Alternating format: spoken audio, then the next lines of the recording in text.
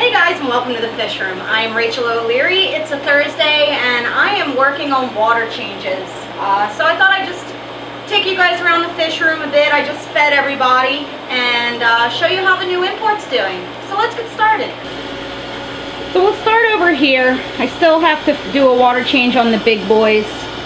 They're also really hungry. It's been a few days since they've been fed.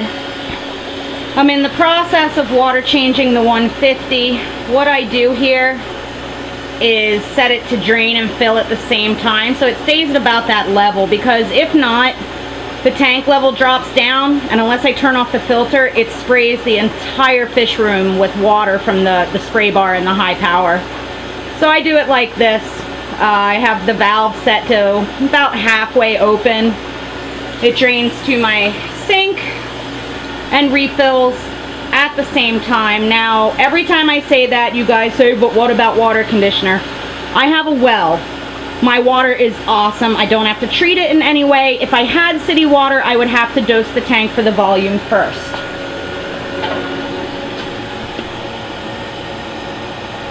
The cherry shrimp are doing really well. We have all the male gourami, which are doing super awesome, eating like pigs. We have those little eye spot gourami, which are doing really well. They're still a little thin. They'll get at least another week of quarantine before I sell them, but they look pretty good. We have the crystal reds, which are doing fine.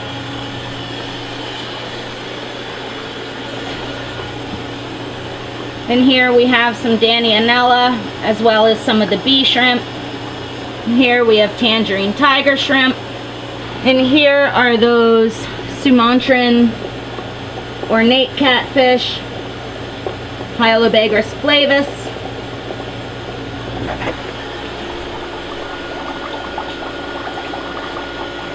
CPDs, which are doing awesome. Here are some leftover odds and ends. SB's Kubatai and a few peacock gudgeons. Then here are Danio chopre, the glow light Danio. They're the only fish that came in poorly for me. I lost a lot of them, but the ones that I was able to pull through are doing just fine now. Silver coolies. And this tank still needs a water change, as you can tell by all the debris.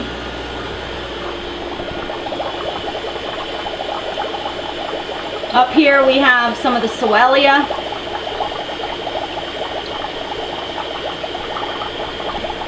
It's quite a lot of them. I always think they're fascinating because you can see their heartbeats. Really cool fish. In here are a bajillion Diamanos and a couple Soelia. Chili Rasbora, which are looking fantastic. The female gouramis, you can see their colors really improved. They're a bit more attractive now. They're eating me out of house and home. They'll be ready for next week, I think. The SB Rasboras have really colored up. They're looking great. The tank of heebie-jeebied them. They're all doing awesome. So the Achisis cats, they don't have a light, so it's really hard to see them. They're doing good.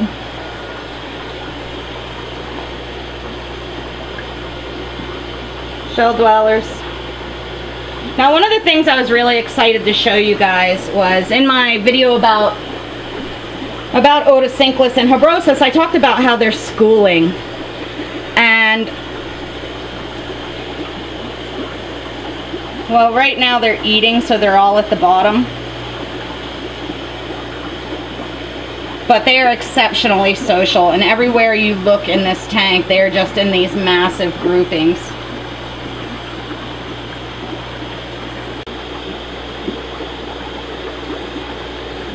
Everybody's looking really, really, really good in this tank. If you remember, when I first got them in, I kept that water line lowered so that they would be able to reach the surface easily to breathe, the little cories. Now it's almost the whole way up. By the end of the weekend, it'll be the whole way up, and they have no problem at all now. They have the energy from being fed really aggressively to make it the whole way to the surface. And you can see that they're all really fat. You can see that the Otos have nice round bellies, and everybody's looking really good. It's a maelstrom of fish in there though. And this tank is like this all day long. It's so rewarding to see so many of them together. Up here we have another tank of Danianella.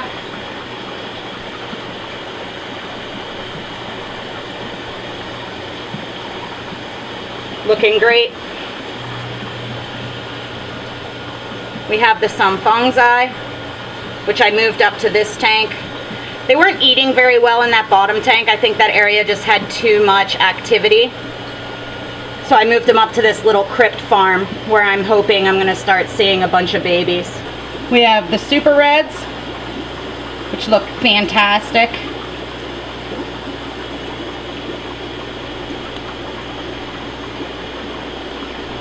They're absolutely gorgeous bristlenose.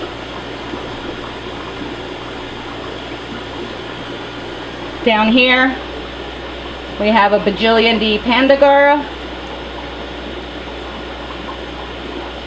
which look fantastic as well. The planted crib tank. And here are those red-tailed giant Danios. And all the little Borneo suckers, which are doing fantastic. Here we have the orange Rilly shrimp. Then we have my blue shrimp. And then we have the yellow shrimp. We have the Leatacara tank. Captain Cranky Pants, who may be pouting because he just had a water change. We have the Brevibora dorsia salata, aka the best schooling fish in the world. Emerald Eye Rasbora. We have my little tank of wild betta, Pyrrolina australis, and one of my Episto pairs.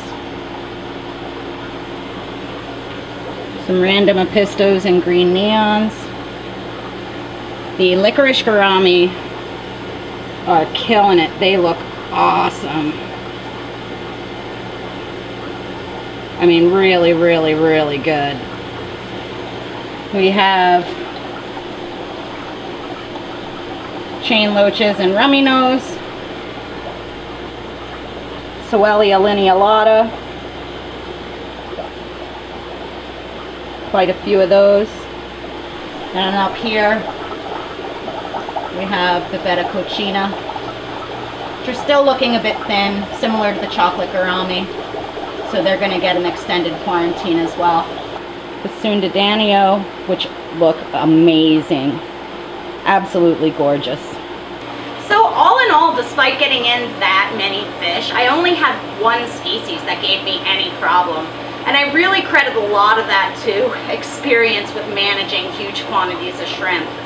You know, if I would have taken the time to try and acclimate these guys instead of just getting them out of their water and into aquariums, I imagine I would have lost quite a few. And the same thing goes with my shrimp order.